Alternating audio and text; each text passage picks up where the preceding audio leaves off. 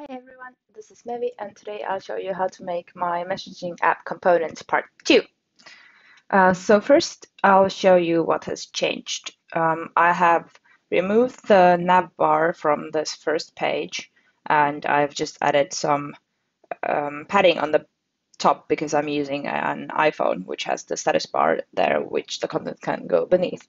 And also I've changed that this floating button here opens a page instead of a modal because I want to open another page on top of this page, and that doesn't work with a modal the way I'd want to. But it will work in the client runtime 2.x, so that will be available or should be available there. But for now, I'm showing you how to make this page. And this page here has a custom I made a row into a sort of navbar thing here at the top with a back button. And then there's this list of contacts which has been sorted and grouped according to the first letter of the names and in alphabetical order. Yeah, let's get to it. So a custom navbar is one of the few places where I actually like to use a row. So because you want to, like here, I want to have this new chat in the center, but I still want there to, like, I have two things I want on this, but I want one to be in the center and one in the left corner. So I find this easiest to do with a row, with a 3-celled row. All right. Then, as I said here, we will have padding for the row, which is iOS specific. There should hopefully at some point be a system variable that would tell you whether or not the or if there's a ledger or something that takes space from above, so you would know how to position everything in with it. But currently, I just do it that if it's iOS, whoops. If it's on iOS, I will have the 32 pixel padding, and if it's not, then 0. Then this is quite simple. I want to have a container in the first cell because I want to make it into a horizontal one, and you can't do that with a cell. So in that container, I add an icon and a text. Whoops, that did not go here. All right. Then this text will simply say back or cancel if you prefer. And this here the icon will be that direction. Then I want the container to kind of align items to center and to give it some padding. Also, the icon needs some margin, or the text needs some margin, just to separate them from each other. The logic is super simple because all you want to do from a back button is navigate back. If you are using the same navigation bar in very many places in your app, you might want to do a logic for the back button, which determines if it should be visible based on, for example, if there are params on the page, but this page does not have any params. But in many cases, you send params so that you could check if there are params. If not, then open this like so. Show this back button here. Then this is just simply going to be a new chat text, which is centered and bolded. And that's it. There's nothing else to it. We can now check if it looks like what we want.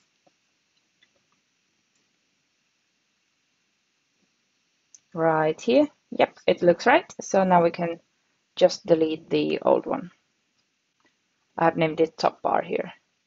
Maybe I should rename this row also to top bar, just for clarity. All right. Then to the contact list.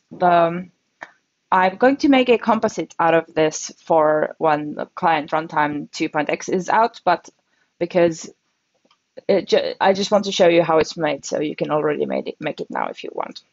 So I have just a scroll view in which I have this. It would not be necessary perhaps, but I do.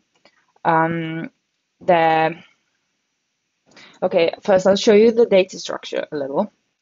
So currently I'm using this contacts from my app variable, and it has just all these fields in, and it lists all the contacts there, like nothing spectacular. But when I want to have this sort of grouping and sorting, I'm doing it in the repeat with here, and I'll just quickly explain this formula for you. It will be posted down below.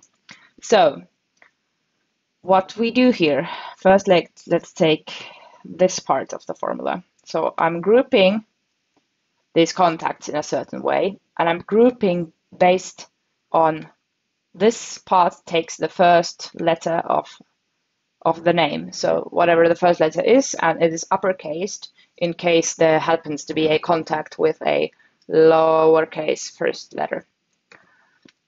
And the groups are made based on the first letter. And then in that group, every contact that belongs to a certain group, so every contact that starts with letter S, for example, this group function is going to return an array, and the array list of objects is going to have the object is going to have a key, and this will be the letter, whatever the first letter was for which all the contacts below. So this can be, for example, S or L in this example here. And then the contacts will include all of those contacts that had the specific first letter, and they will be sorted alphabetically by name. So they will also be in alphabetical order. So this group will return all of the contacts sorted into groups of per letter, and then this is also sorted alphabetically by this letter. Yes, here we go. And then what's done here is that I have this divider component where I'm simply showing the letter, and then this contact list item is repeated with the contacts belonging to that letter. Let's construct it. So here, I'm going to add contact list, which will repeat it. Well, I will just copy paste that formula, so I don't have to write it again. Whoops. Repeated here. And then I want two containers within that. Well, that did not go. Two containers within that container, of which the first one is going to be a divider, and the second one is going to be the contact list item. So the divider is simply going to have a single paragraph in it, and it is going to be using the key here.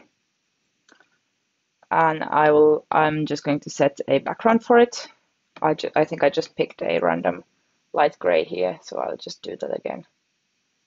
That looks just about right. And then add some padding right here. You will notice that because I have removed the paddings for every page here in the theme variables, this is now like there's no margins over here. I did that over here in layout here. These are the rows. Okay, and this here is what we call a nested repeat. So within the outer repeat, I'm going to repeat. Wait, actually, I will also copy paste this, but I will copy paste it from the first page. I think, just to show it, because you can copy paste it from here where we made this component. You can copy paste this one. Whoops. No, okay, whatever. You can copy paste this one just right here and delete this one. Whoops, wrong one. Never mind, never mind. Not that one. Copy paste it here. And this will be the contact list item.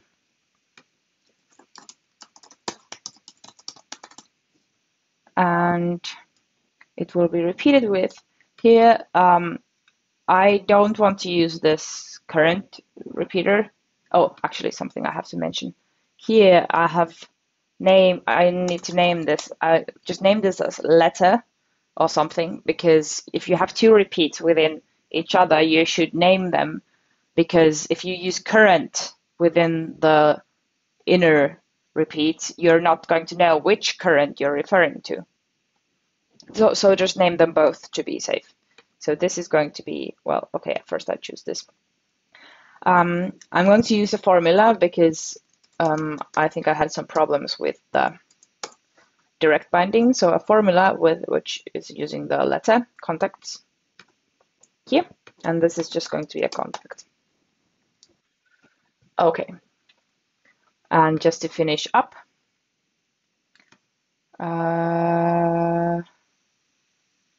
wait, what? I'm just going to property image URL. Sorry. I just want a preview image for this. Let's use this. Okay. This is going to be, yeah, let's just have the name. This is because this is going to be only a single person. And this is going to be the status message. All right. Let's see if it works. Just a moment while I open the app.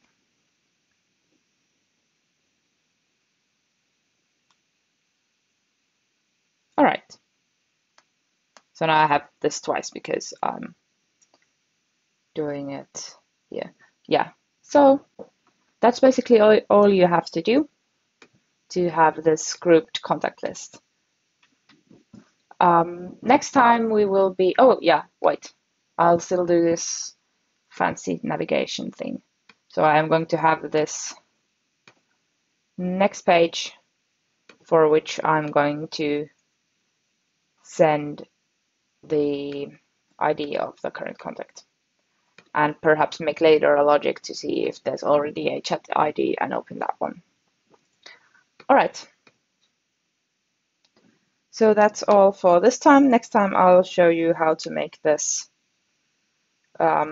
chat messaging page and the components that belong to that one. All right, then, if you have any questions, you can post them on the forums, and see you next time. I just noticed a problem that I'll show you how to fix. So the problem here was that now there's actually no letter here, except on this older ones. The thing is that that's because I changed this repeat to be letter, and this paragraph is tied to current. So what you need to do is just change that to letter key, and now it works. Okay, peace out. See you next time.